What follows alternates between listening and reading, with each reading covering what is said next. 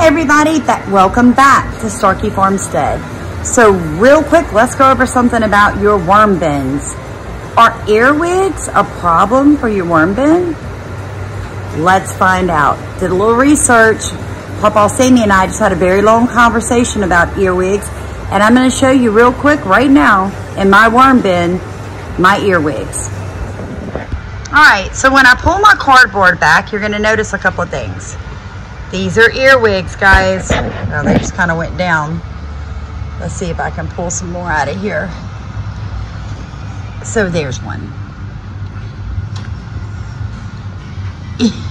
Well, he'll be still. So earwigs have pinchers on their abdomen. You see that? Kind of towards their tail. They could possibly pinch you if you grab them and irritate them.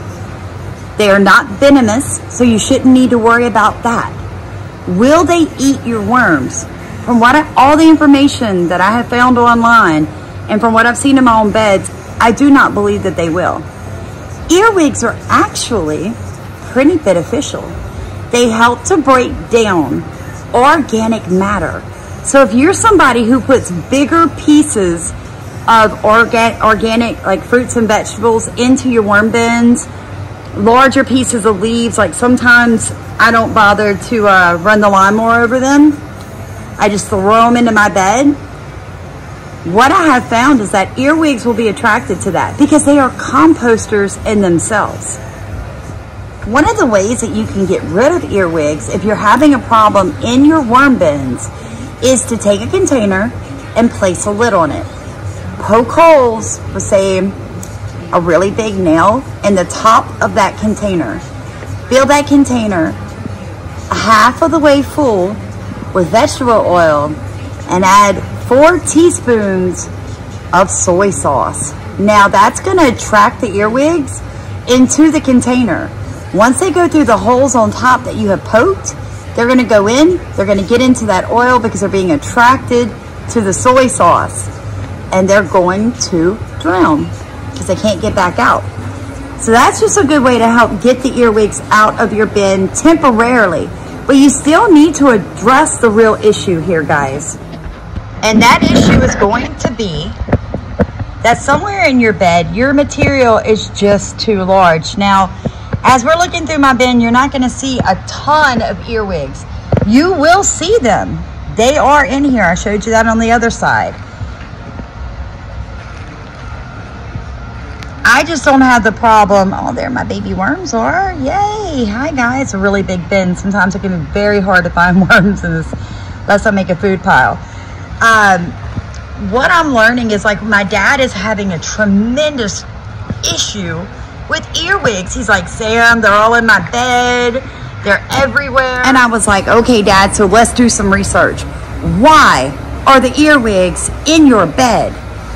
The number one reason, if you're watching this video, that you have an overabundance of earwigs in your worm bins, it's because the material that you're putting in there is not broken down enough for the worms to consume it quickly. And so the earwigs are attracted to that because they are composters and they want to help the little red wigglers or the earthworms out. They're like, yo, buddy, you have half a watermelon there. That's going to take you a few weeks, so let us get in there and break that down for you. So my dad was like, hey, you know, Sam, that makes a lot of sense. And I'm like, yeah, Dad, it does.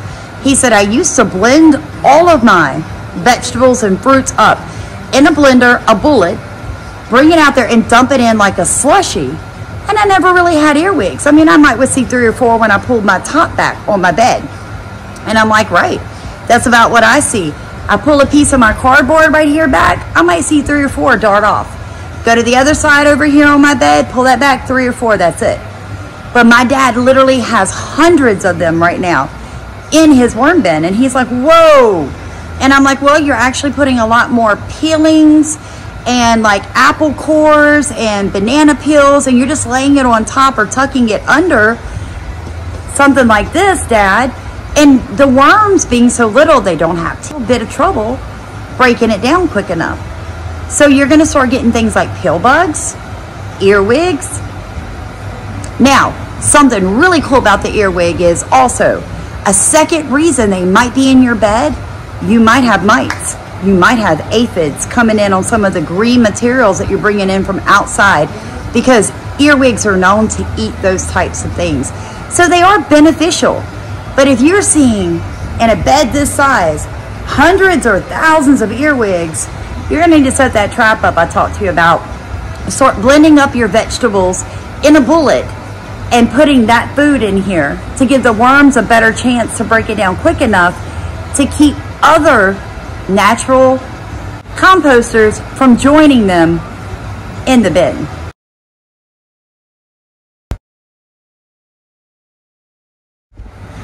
For the ones of you that have been watching our channel for a while, you know that I am a big believer in black soldier fly larvae as food for my chickens.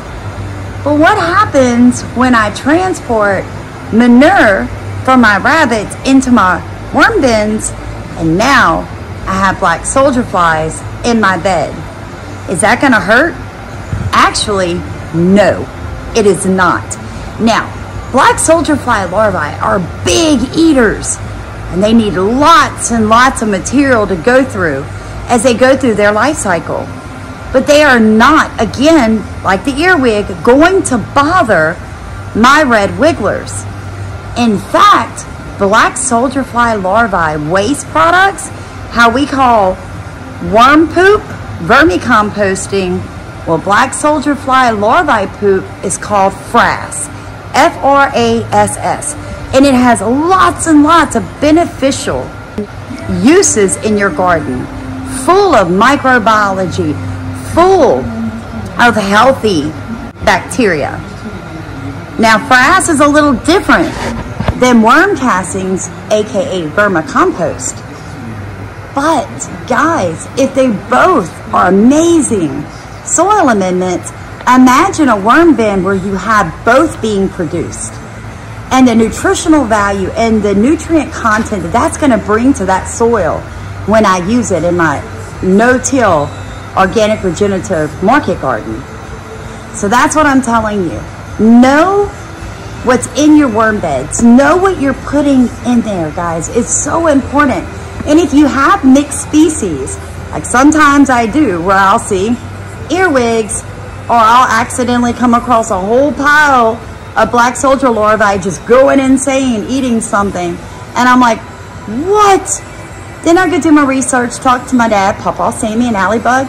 Check them out on YouTube. They're amazing. And then I realize, hey, wait a minute.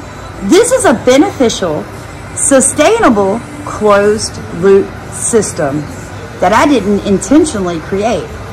But obviously, God knows better than Sam does when it comes down to breaking down things like leaves, grass clippings, cardboard, paper, ground up vegetables, eggshells, all of that sometimes those little red wigglers need a little bit of help from another species. So all three, earwigs, black soldier fly larvae, and red wigglers can be in the same bin together with no negative consequences. Isn't that amazing? And something that you probably didn't know, because all of us are like, whoa, when we see something in our bins that we don't think should be there. So let me just help you put those fears aside, guys. All three of those species have a very unique and important job to do in the decomposition of organic matter. You just want to make sure that one species, say your black soldier fly larvae or your earwigs, don't get so many of them that they outfeed and compete with your red wigglers. Because what that's going to cause is a reduction in your numbers of red wigglers, okay? Because there's not the right environment for them anymore. The other species are eating the food too quickly. They're causing the environment to be a little different, maybe, than what a red wiggler really prefers. So I hope this information really helps you. Get out there and check your red wiggler bins and realize that it's okay to come across other species inside that bin. All you need to do is a little bit of adjustment, because if there's a problem, I promise you, there is also a solution. Please make sure you put your red wiggler, or if you'd like to, put you an insect in the comments so I know that you actually watched this part. All right, so here's a really good example of the early stages in a black soldier fly larvae's life.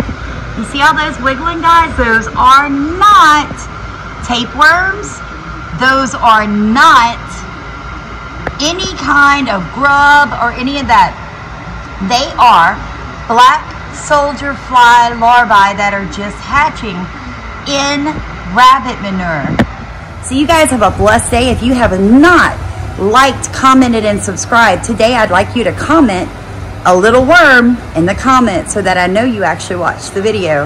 And guys, it helps to push up and drive views so that other people can learn this information too through the YouTube algorithm. So here at Starkey Farmstead, we're all about sharing knowledge freely. We want you to know everything we're doing. We're trying to be as transparent as possible. So if you guys have not joined us, we're asking that you join with us and row in our boat and give us the chance to row in yours. So you guys have a blessed day. May everything that your hands touch prosper and multiply. Thank you for watching.